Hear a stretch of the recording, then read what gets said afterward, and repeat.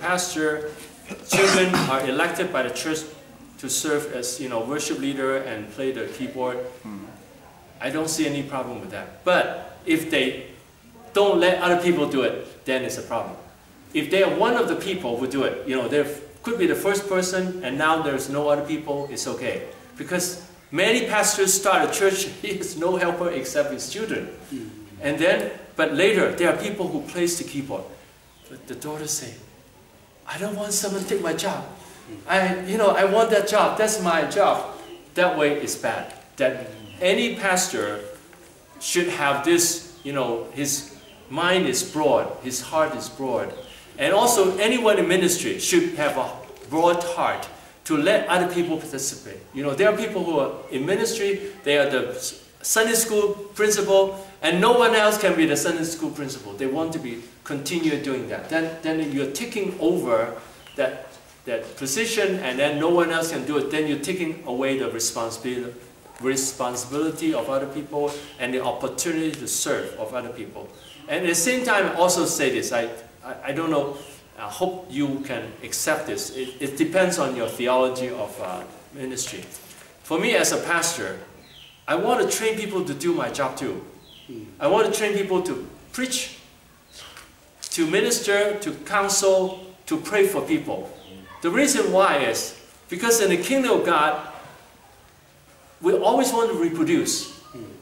And when I reproduce these workers, they can help me when I'm away, or they can start something in the church. We can start a new service, or when we go to mission trips, they can also minister. So as a minister, we should not be afraid of other people preaching better than I am and take over my job.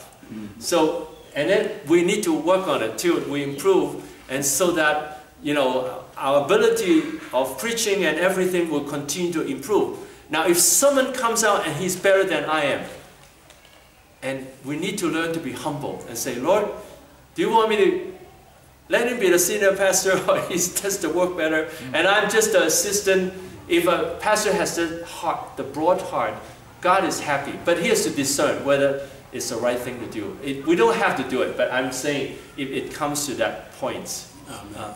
Okay, I'm sorry I didn't allow you to interpret, but you can interpret now briefly. Anasema hivi, sio vibaya wewe mchungaji mtoto wako kuwa katika keyboard, kwa sababu kucheza keyboard, huduma mara nyingi watu wengi ama watumishi wengi wanaanza huduma wanaanza na watoto wao. Sasa katika hali ile ya kuendelea, huyu mtoto akiwa ni keyboard, anapiga keyboard, ikiwa utakuwa na mtu ambaye utapata pale anayefanya huduma, inatakana uwe tayari umefundisha huyu mtoto awe na moyo mkubwa, na wewe pia uwe na moyo mkubwa, yani wa kuruhusu mtu mwingine Mungu akimleta pale pia asaidie ule huduma. Isiwe ya kwamba mtoto naye atakatalia, hii ni huduma wangu na muwezi kunitoa hapa. Lazima hata wewe katika hiki kikundi unapopata ya kwamba umekuza mtu kiroho na amekuwa anahudumu kukuliko, mkubali, ili kwa sababu Mungu anapenda kuongezeka na kuongezeka unapofikia watu ukiombea wengi wakiokoka.